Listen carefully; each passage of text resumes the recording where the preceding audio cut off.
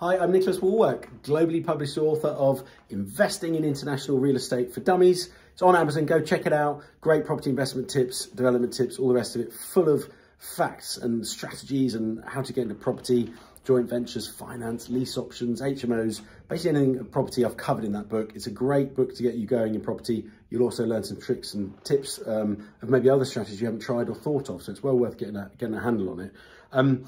We're also doing courses actually very soon. So if you're interested in doing some property investing and development courses, look in the links below. It'll be coming soon. It might not be there in the next few weeks. So if you watch this video for a few weeks, possibly no link, but it will appear. I will add it in and we'll be talking about it on future videos. So I really want to help you guys out there, those budding investors and developers out there that have maybe done a few deals, maybe want to change strategies, maybe want to do an office to resi conversion, bigger deals. You've done a few buy-to-lets over the years, you've built a good portfolio, maybe you've got a bit of capital to invest and you want some help getting going. I'm more than happy to mentor you, work with you, reach out in the details below. What I wanted to cover today, and this is kind of a bit for the advanced developer doing bigger schemes, you have to start dealing with fire stopping. Fire stopping is a real issue in the industry after Grenfell.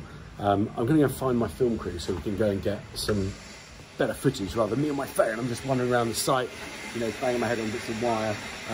But on that note, very, very safe site here. We've got full lighting all up at high level.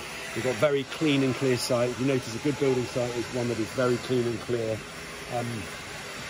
And easy and safe to work around. Now I'm here with the guys. I'm going to fit the guys. Hi guys. Got James and Will there. Guys, we're talking about fire stopping. Thanks for getting the cameras ready. If we look up here, fire stopping is where you have, sorry about that, someone commented on the video the other day, who thought it was a good idea to film on a building site. I'm a builder, I'm a developer. Of course I'm gonna film on a building site, that's what I do. I thought that was a really funny comment.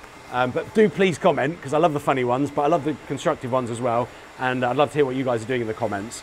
Now, fire stopping for the advanced developer on a site like this, it's where there's a breakage through into a unit. So here we've got cable, a big cable, massive cable, that will be going into the main consumer unit in that unit. And there's one in every unit, and it comes from the main supply up there. Now, there's hardly any gap around that cable, you see, but fire stopping is where they're worried the fire's going to come through that crack between the cable and the wall and spread quicker.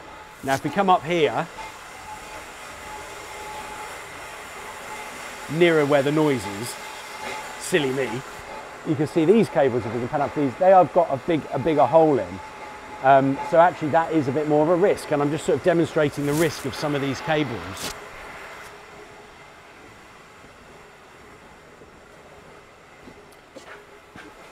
Now here again, electricians love to make a mess. Let our chap go through, sorry mate, go for it. They love to make holes, cut holes, someone will fill that in later. And the problem, what happened is that developments were, the ceiling would go up here and there'd be all these holes where, electricians, fire engineers, plumbers, everyone would have, created a hole in the wall, which is a weak point, and fire would zip through that, go and rip through the building. That is a huge risk. It is a concern. Fire stopping is meant to bring absolute detail to that, and absolute focus on it to make sure it cannot happen.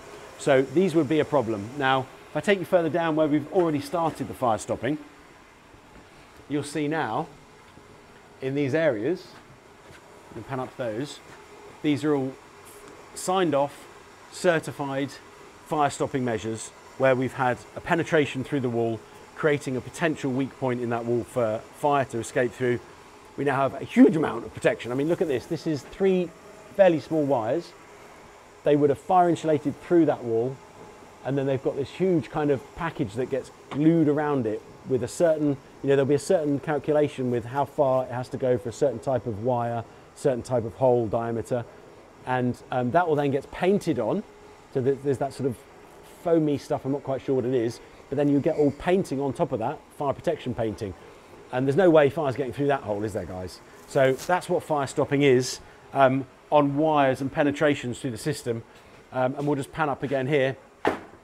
You can see that's where the penetrations have gone through to protect that unit. So really interesting point. If any of you have not seen fire stopping before, that's what we're talking about.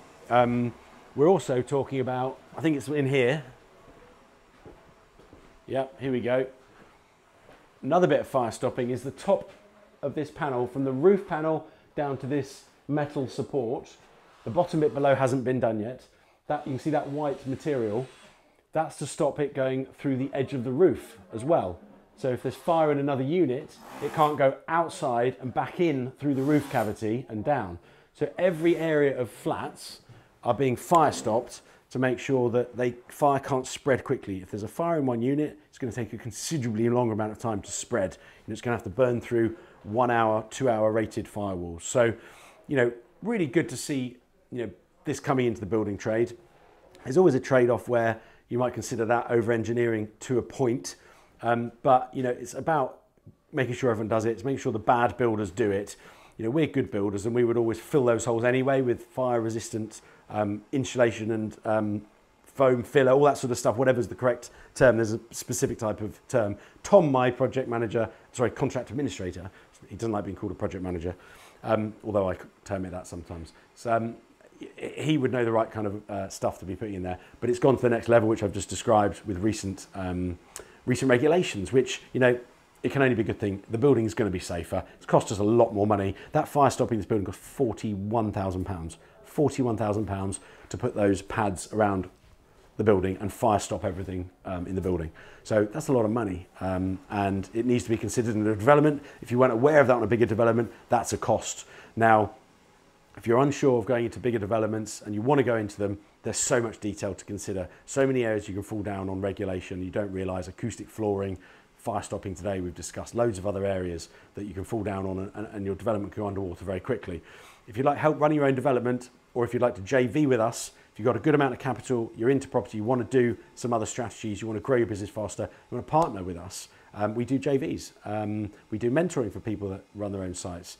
And of course, we've got courses for people looking to get into property as well, coming very soon. So reach out to me in the links around this video. I hope this technical based video hasn't sent you to sleep. I actually find it really interesting. It's a really important part of the industry. It's a real hot topic right now, fire. And we've had to do lots of things about fire in this building. As you know, we tested the roof and cut out a big section of that recently to test that. So huge amount of regulation around that you need to be aware of, and it's ever changing. So stay tuned, subscribe, hit the bell icon. I'll let you know those changes. I'll keep you up to date. If you'd like a tour of the site, book a mentoring session with me. I can take you around. I can teach you what we're doing and show you firsthand. So I look forward to seeing you on another video very soon. Take care. Bye-bye.